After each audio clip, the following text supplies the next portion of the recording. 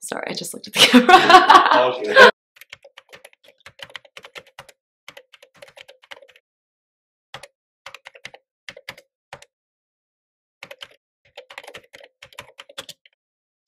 I'm here today with Allison, a consultant at Bain & Company. Thank you so much for being here. Happy to be here. This is a question that a lot of my friends have. What is consulting? Consulting is basically just helping business leaders make decisions around how to run their business, which is super, super broad, but also a fair, I think, representation of what consulting is, because depending on the case that you're working on or the project, it can be super different because the problems you're solving are obviously very different in nature at different companies. What kind of problems do you help them solve, and what kind of projects are they usually? It's a whole range of different projects. So you might, some of the projects that I've worked on was one, like turning around an entire business model for a company. They saw that their sales were declining, and so we came in and we were like, well, let's figure out how to change that. And that could have meant a number of things. Obviously, like sales increasing or decreasing is like a very simple issue, but then you kind of dive into that. And we ended up, changing their business model to drive more revenue. So that's just one example of like business model transformation. I've also worked in private equity group, which at Bain, which is private equity clients. And so we help private equity firms decide whether or not to invest in certain companies. So that's a very different line of work than, say, another project I've worked on, which is helping two companies merge and, figuring out if you have one company with these set of processes, this company with another, how do you merge them, and like how do you make the most efficient business when you add two together. So yeah, those are just like some of the things that I've worked on, but that have been like very, very different lines of work, but all super interesting. What's the learning curve for all these new stuff? How do you pick up those things? There's definitely a learning curve. And the great thing is, like, when you have a team of people that are fully dedicated to this project, generally there is like some expert or some, partner on the case that is an expert in whatever you're doing. And so there's this time where you're learning from them, but you're also kind of just on the ground with your team, all learning together. So I would say like the first couple weeks of a case, usually it's just learning time. And so you and your team are just every day, you learn something else and then you share it with the team. So it's a really, I guess, like group learning. It sounds like consulting is like taking classes and then you're learning bit, like, and then you're doing the homework for the client, basically. A little bit. Like when you kind of get dropped in a new industry and you don't know anything about the industry, you definitely have to like ramp up and learn about that before you can provide any meaningful insights. So that's generally the first phase of a case. You just read a bunch and learn and talk to experts. And for these projects, do you have like a set process? Like how long are these projects, and like how do you know what you're supposed to do? Yeah. Sometimes it's more clear than other times. Generally, when a company comes to a consulting firm, they scope out the issue that they want us to work on. That might be scoped for, let's say, a month of a team of 5 people to work on. It might be 6 months. It might be scoped for even longer. A lot of the cases that I worked on started out with, say, let's do a 2 to 3 month project, and then it would extend if we felt like we needed more time to work on it, or if we were kind of on a path and needed, more resources or something to figure out a problem. So I've worked on projects, my private equity cases were 3 weeks long, and then I was on another project for, I think, almost 10 months. So really, really ranges. Dang. And what is the end deliverable that you deliver to your clients? Usually it just takes the form of a meeting, and we essentially just kind of lay on them what we've been working on.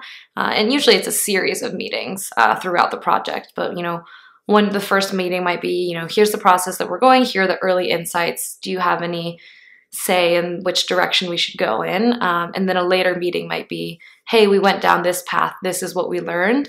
And then, a final meeting might be like, this is our recommendation of what you should do. Now let's think about next steps that may or may not involve a consultant. Monday to Friday, what does that look like generally? And then we can dive into what a day at a client site might look like. Monday through Friday, I would say most travel, not most, but when you do travel, we're traveling, let's say, Monday through Wednesday, sometimes Monday through Thursday, which means, flight Monday morning, you go to the client site, you spend Monday, Tuesday, Wednesday at the client site. In between those, you're at the client site during the day doing meetings with the client. I feel like I've said client like 20 times in the past 5 seconds. But it's meetings both internally with your team as well as externally. And then, when you're traveling, it's nice because you have like team dinners and you get to know your team really well. Might head back to whatever city you're coming from. So New York on Wednesday, Thursday, Friday in the office.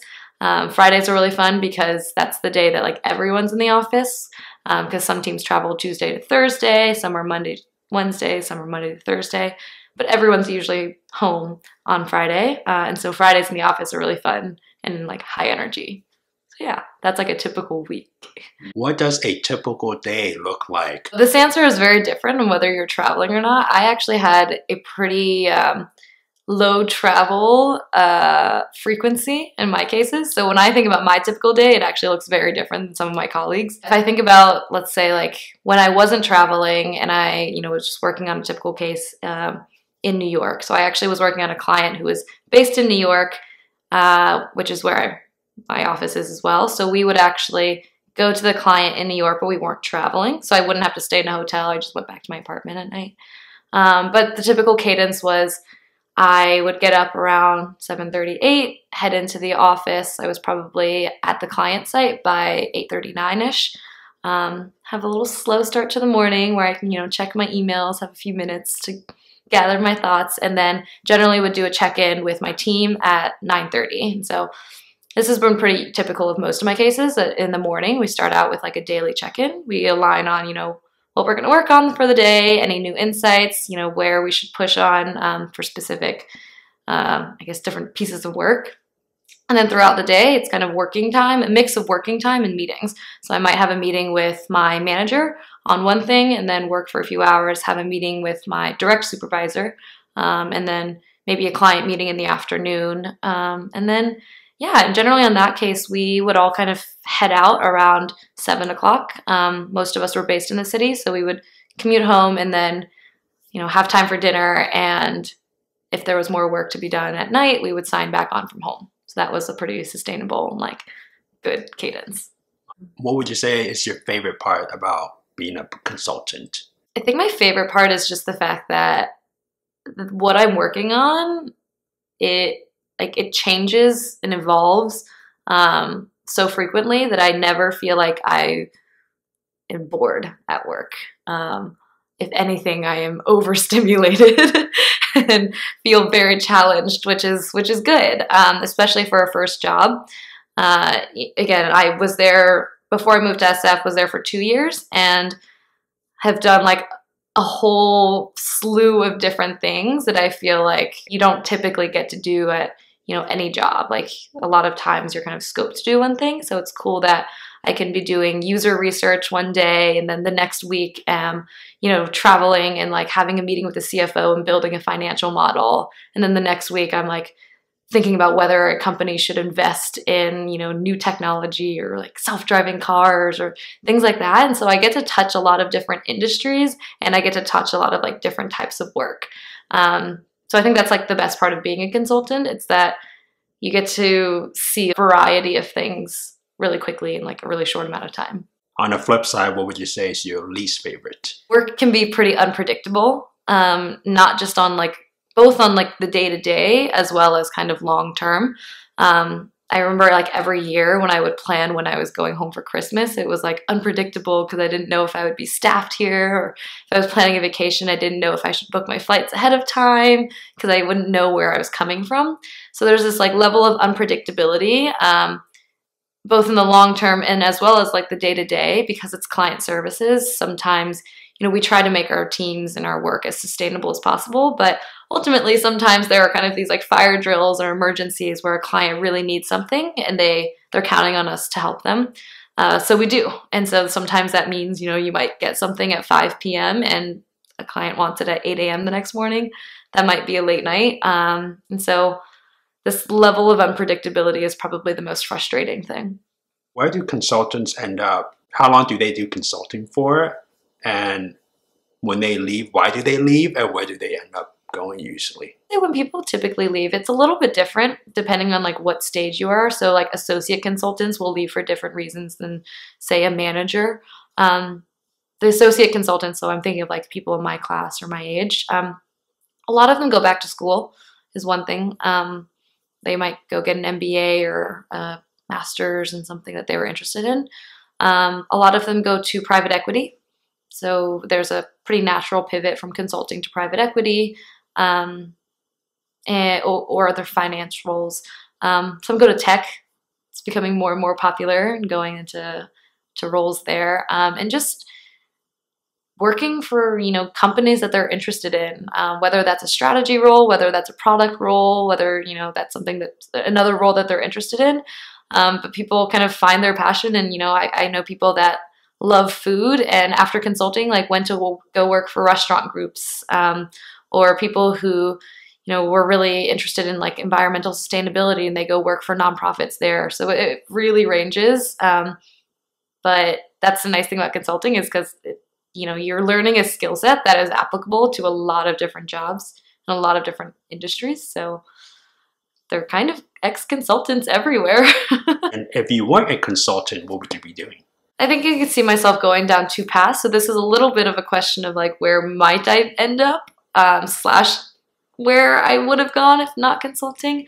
I think I'd be interested in like, one, doing something with like a product, like having a product related role and really like owning a product. And so whether that's at, a type of, there are a lot of companies I could think of I'd be interested in, but, probably something around either tech or retail or CPG, which is consumer products.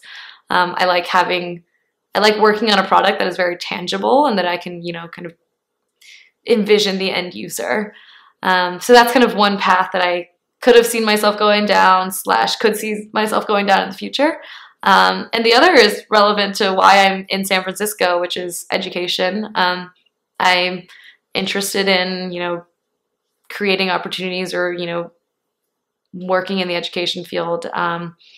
And that can look like a lot of different roles because that's pretty broad. And I'm kind of dabbling my feet here in San Francisco working at Springboard and loving it so far. So we'll see if, that's something that's down the road for me too. Cool. Well, that's all the questions I had. Thank you so much for sharing all there is to know about consulting. And yeah, thanks for joining us. Of course. Hopefully it was helpful.